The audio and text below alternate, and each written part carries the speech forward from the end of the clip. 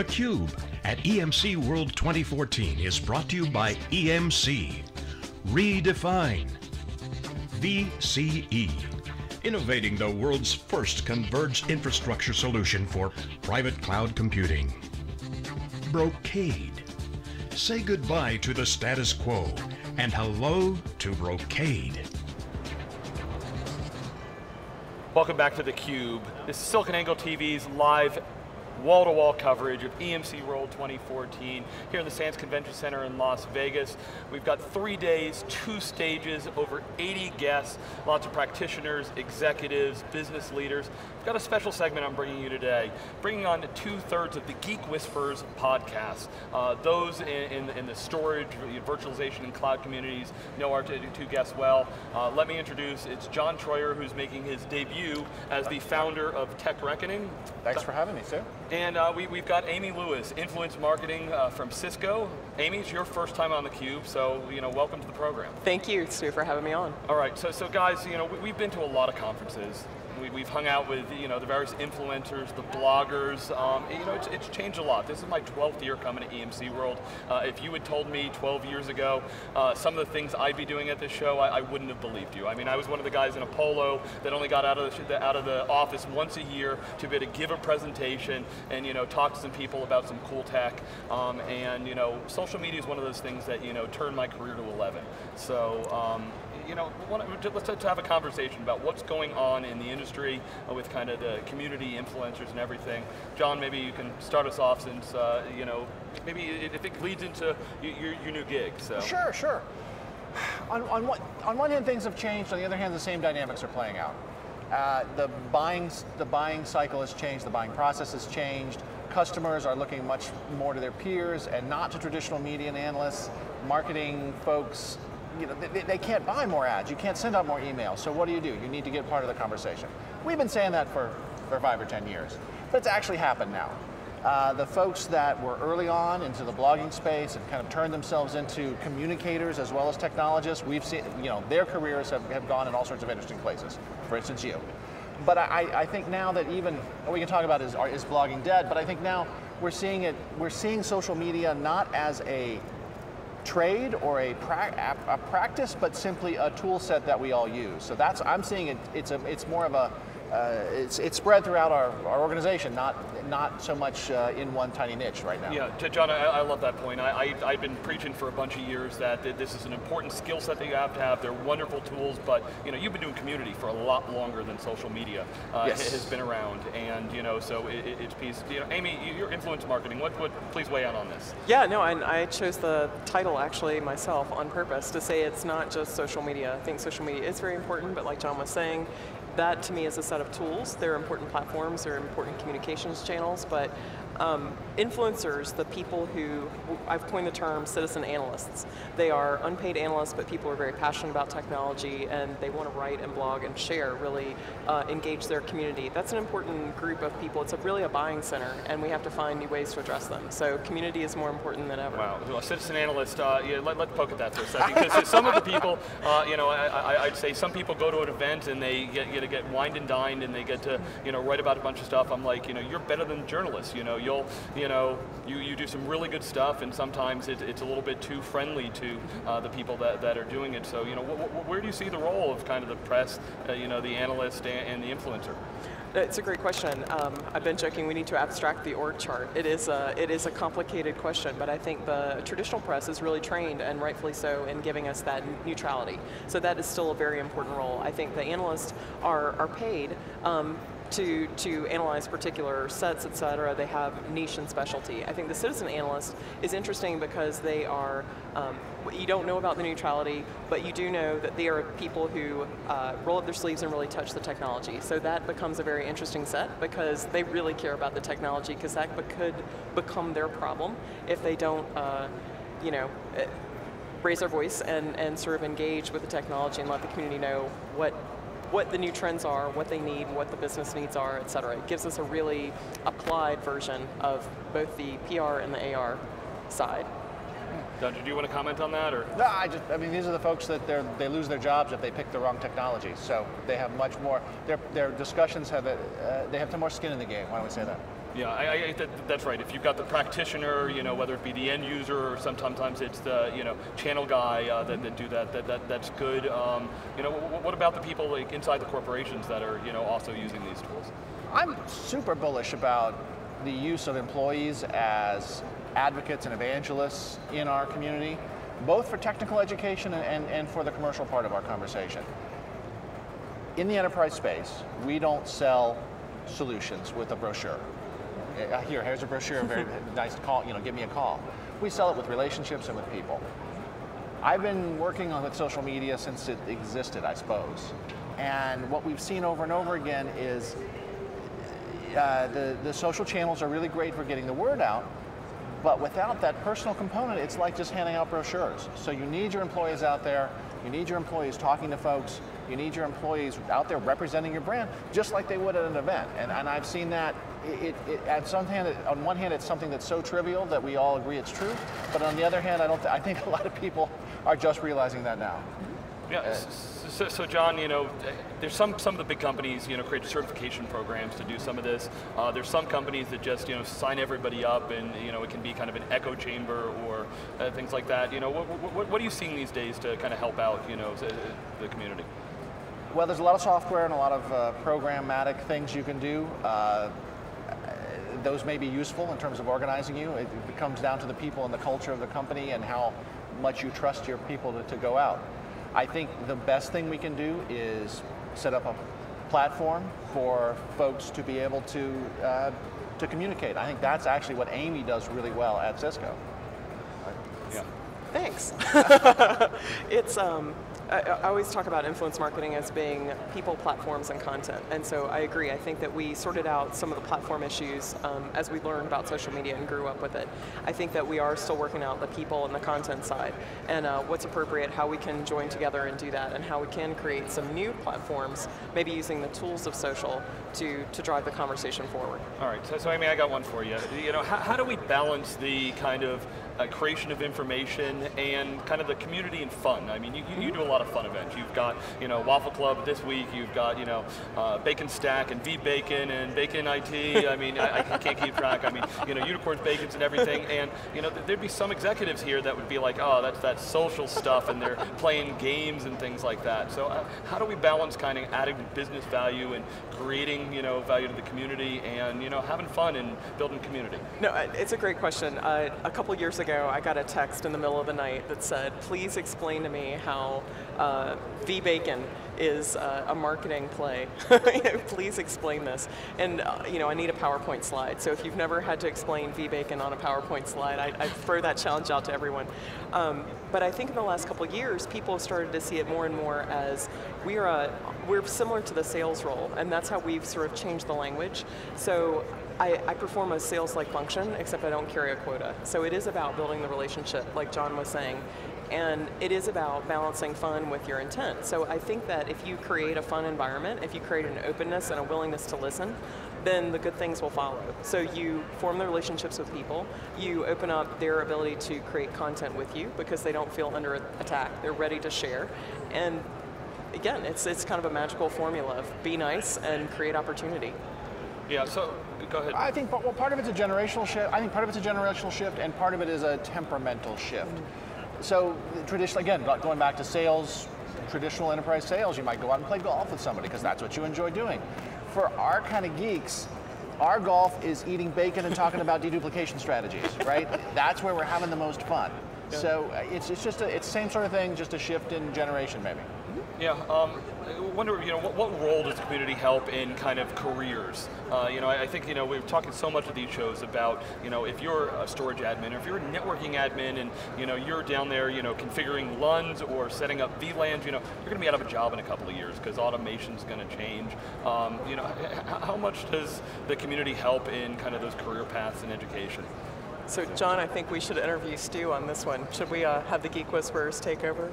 So I think you're a great example. You've talked about, you were on a career path, and we hear this a lot. And when you raise your hand to volunteer, we sort of jokingly call these folks unicorns, who both really enjoy the technology and like to communicate about it. When you raise your hand and make yourself known to the community, to your employers, to the world at large, it gives you different opportunities. And I think, I don't think you go into technology really without wanting to have an evolving, exciting career. So I think that becoming proficient in these tools, joining your community is an opportunity to learn from your peers, to get back to your peers, and to raise your profile, and open yourself up to the possibility of a new opportunity or a new idea or a different engagement, a new way to learn. Yeah. In today's business environment, communication is a key part of whatever you do, even if you're the guy sitting there configuring the LUNs. Because if you're not communicating with your teams, and the application teams, and the storage and network and virtualization team, you're not going to succeed. So I think that's an important part of it, right? Being a communicator, absolutely critical in our environment today. All right, so either one of you feel free to answer, but I think back to my early days. In 2008, I was so excited when I got invited to a couple of conferences. As a blogger, you can kind of get a pass, and I would tend to take my own vacation time and usually spend my own expenses because my employer at the time didn't get it. It was this innovation conference in New York City with 400 people, and it was kind of amazing. And I've seen people go to VMworld on their own dime where they can get a pass. I mean, it's great to see when you've got the passion. So I guess the question I wanted to ask is, with companies today, who should they be inviting? How do they do it? Is it the blogger, or is it the EMC elect, Cisco expert, VMware expert?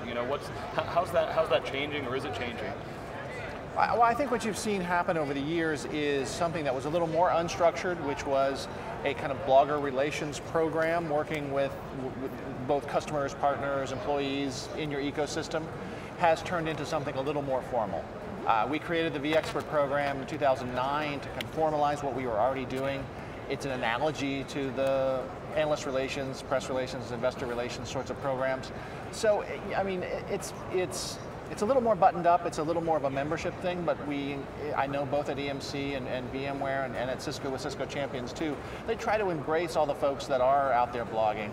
I think, if you're a marketer, you need to make sure that you keep your eyes open and you don't just talk to the people that you've gathered in your living room. But it's pretty easy if you're enthusiastic about a technology, if you're engaged with the technology, if you put some effort into it, it's actually pretty easy to get involved with one of these programs. They're there for the people in them, right? They're not there to say the glory of EMC and the glory of Cisco and the glory of VMware. They're there to help you with your career. They're there to give you tools, to give you networking, and to hopefully get you to places like this. So I encourage everybody that's interested in starting, go ahead and get started. It's easier than you think to get involved.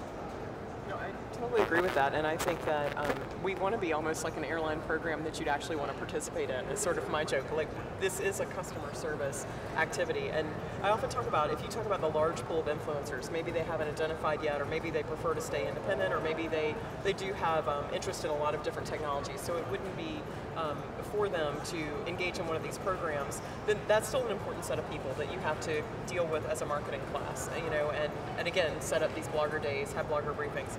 But like John was saying, when you have the group of people that you name and give it a program name, this is a little bit of inside baseball like we like to talk about, give a program a name and funding can follow. So if you're working in a corporate marketing environment, it's really important to explain to people the marketing structure behind what you're doing. And when you treat them as a class, it gives you some advantages. You can scale out a little easier, you can provide more assets to those individuals, and it frees you up to do what I love to do, which is to really engage with those individuals and create content with them. So. Yeah, so how is engagement these days? I think back, 10 years ago you talk, 1% of the community would, be doing almost all the contribution, 10% might be a little active and everybody else is lurker. When we founded Wikibon, Dave Vellante actually has on his business card that he's a 1%er, which goes back to, it's the 1% that causes all the trouble, it's the 1% that causes all of the commotion. So, this wave, we were founded off of, Wikinomics and crowdsourcing and everything else, and theCUBE is all about sharing information. We put it all out there. We want everybody to contribute and give that feedback. How are we along that, that journey? to get more people involved? I actually think the opportunity is there more than ever. I think you're right. I mean, there's always going to be a percentage of people who want to raise their hand in the class, that want to give up their PTO to go to a conference, that have this other life. They just can't help themselves. And so in some ways it's finding the most impassioned and giving them the opportunities. But I think that with the platforms and the scale, there is a greater opportunity for people, if they don't want to start their own blog, for instance. One of the things we do at Cisco Champions is allow people to guest blog or allow them to co-host a podcast. So I think there are more and more ways to, and there, that's one example. There's lots of other groups that provide people, again, a dose of it. So they might not want to run a full media company on their own. They don't want to, build theCUBE, but they want to participate. And I think that we have so many more opportunities for them to do that we're seeing growth. We are seeing platform shifts over the years. I think we, as technologists and human beings, have a tendency to forget our past relatively quickly. And as people have moved from the MySpace world to the Facebook, Twitter world, I think actually we're headed for, I don't want to call it post-Facebook, but it certainly is a multi-platform world maybe, just like it's a multi-device world, we're not a post-PC world. In that, I think you're seeing the rise of more specialized communities. They come back again from our origins back 10 or 20 years ago. I think we're seeing that people want more deeper engagement. A lot of the rapport building and kind of conversation and hey, how are you goes on Twitter. But I think people are really looking for a place where they can have a better conversation, more interaction, more lasting depth. That might not be on their own blog, in their own kind of indie web sort of style, roll your own blog, but there are more and more platforms that people are making available for this kind of connection. Again, what was once niche eventually permeates the whole fabric. Yes, the concern I have is it's tough because it is so dispersed right now, and I love Twitter. Hi, I'm Stu. On Twitter, and I know you guys are big on it too. And John, love the multi-platform discussion. Always love when you drop that kind of information on the community. But how do we get that depth? It's one of the things I always worry about is people will read the headline and just react at it, and they might even share it a bunch, but they haven't read it. So how do we get that deeper engagement, deeper understanding? I mean, I always say the I'm too busy is a poor excuse because Michelangelo and Einstein had as many hours in the day as we did, and sure they didn't have their phone buzzing all over the place, but I actually think we should do less, not more. I think too much information, too many channels, too many corporate channels, too many personal channels, too much bad content. The world does not need more crappy content. So whether you're a individual blogger or a marketer, I'd say just turn the dial back a little bit. It's, work on better, longer pieces that add more value. I think that's the only way that we can shift the conversation. Yeah, long form, love it. Absolutely. I still read, so. Well, and it's a curatorial function as well, that we have to be responsible, and that's yet one more way people can participate. We see people rise in the community because they're really great curators, because they syndicate the content in ways that are interesting to others, because time is of a value. So that becomes a real asset and a skill as well. Yeah, no, great point, because so many times I'm like, oh, I'd really like to do a 1,000-word post on this, but sometimes I'll come out of this show and take, I did a year ago, I did an article on the EMC Federation, EMC, VMware, and Pivotal, and coming out of the show, I've got a lot of new data, and I can really quickly take some of the photos I've done, take some of the notes I've taken, some of the tweets, and put together an article. It won't take me as long. I mean, I'll probably do it on the plane ride home. So what I want to ask next is, you guys see a lot of things out there. What's the coolest thing you're seeing either at a conference or event, or what's catching your eye? What's interesting? John? There's a cool new site out there called TechReckoning. I don't know, what's cool out there? I'm seeing multi-channel, a lot of experiments. There's some cool stuff going on with the indie web. There's, everything's mobile. I don't know. There's a lot of places there. It sounds like let's give the plug on TechReckoning. How's TechReckoning going to help us, find the cool things and solve some of these challenges for multi-platform? TechReckoning is a site that's going to bring. It's an independent site. It's not associated with any vendor. It's going to bring some of the IT community and enterprise community together to talk about some of these things about where's IT going as a whole. where's technology going, where our career is going, to try to help us get to whatever this, IT as a service, third platform, whatever you want to call it, wherever the heck we're going. It looks pretty interesting, and it looks like IT isn't going to be quite the same thing. So we're trying to bring together a set of people and just tackle some of those problems, and also work together and collaborate. It's so much easier with open source, with cloud, with all the tools we have available. It's so cheap and easy to build new pieces of technology, not just to type at each other words online, but to actually build stuff, that I'm very excited about the power of taking, borrowing this from open source, right?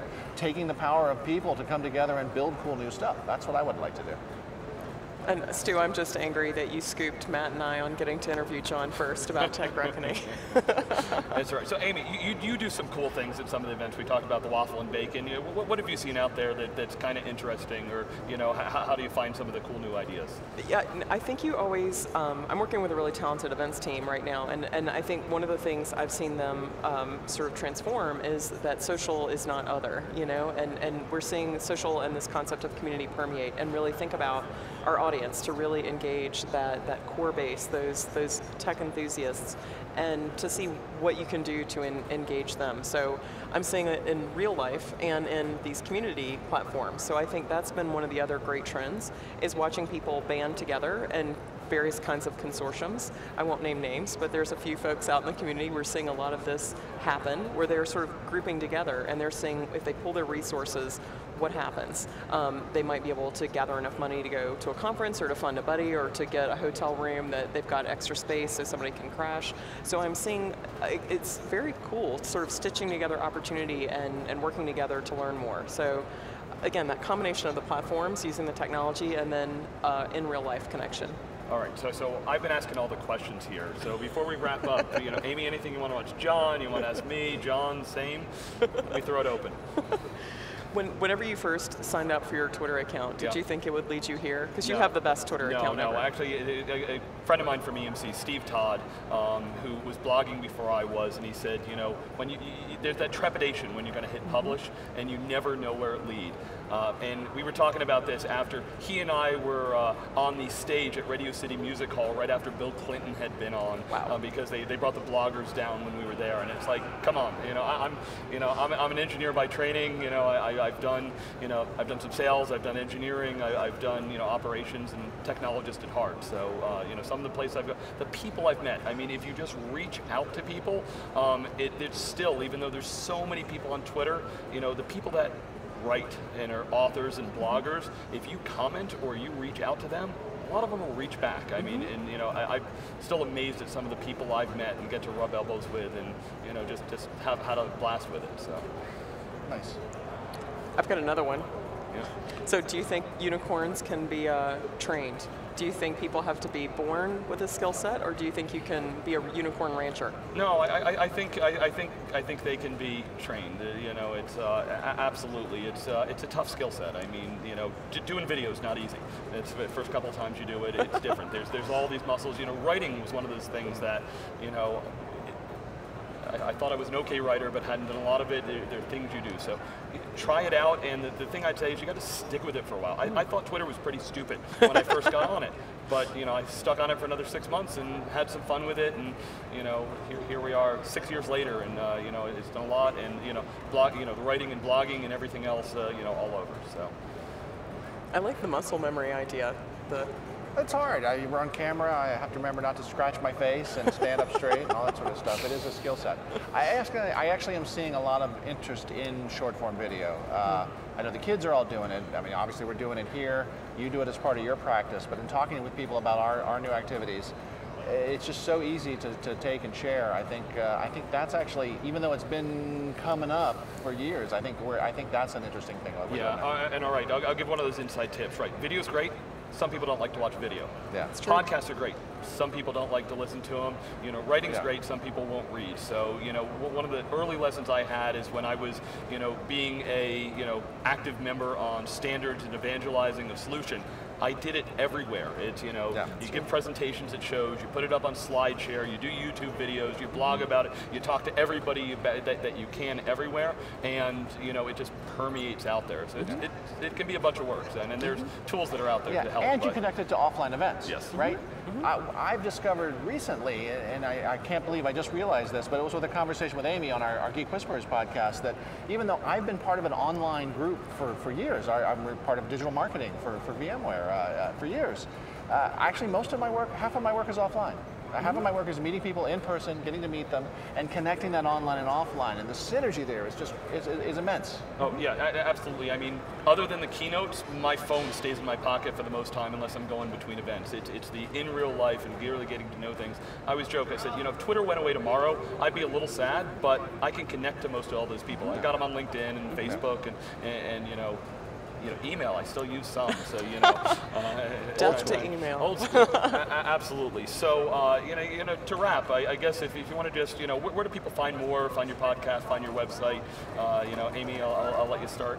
Well, our Geek Whispers is, of course, geek-whispers.com, and we publish every week, so give us a listen, see what you think. And Matthew Brender, sorry you couldn't join this time, but you know, how odd is it? We're at EMC World, and you two are here, and Matthew's not. So it's hard. We're gonna shout out to him. So. It's true. We're gonna record with him like as a Max Headroom figure on a tomorrow. So, and also I'm on Twitter as Comms Ninja, and I blog under that same commsninja.com. So. And you also have Engineers Unplugged? That's true. I have engineersunplugged.com as well, and now 60-second tech, the short version, the popcorn version. And I'm at JTroyer on Twitter, and TechReckoning.com. It's my new site. All right. Well, hey, Amy and John, thanks so much. We love taking the podcast Inception style inside theCUBE. Look forward to seeing you at lots of events, connecting with the community and everybody. Definitely check out their stuff. I'm at Stu on Twitter. Wikibon.org is where most of my articles go. And of course, SiliconANGLE.tv is where you can find all the video. Thanks for joining us. We will be back with the rest of the EMC World coverage.